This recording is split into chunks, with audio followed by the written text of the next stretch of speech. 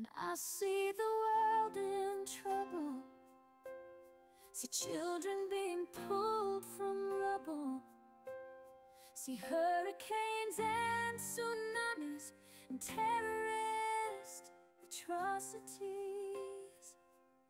see African villagers starving, and see Mexican cartels carving, I always pause and ask myself one question. Dear God, how can I make this about me? How can I make this about me? How can I make me the story? 'Cause everybody else must know that their own reactions are just for show.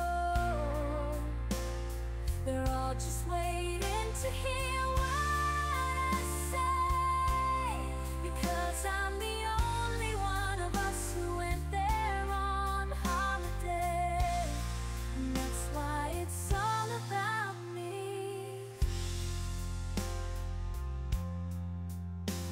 When I see an event trend on Twitter, and this is even if I happen to be on the shitter, take the time to read half a Wikipedia page so I'm ready to engage in geopolitical spectrum.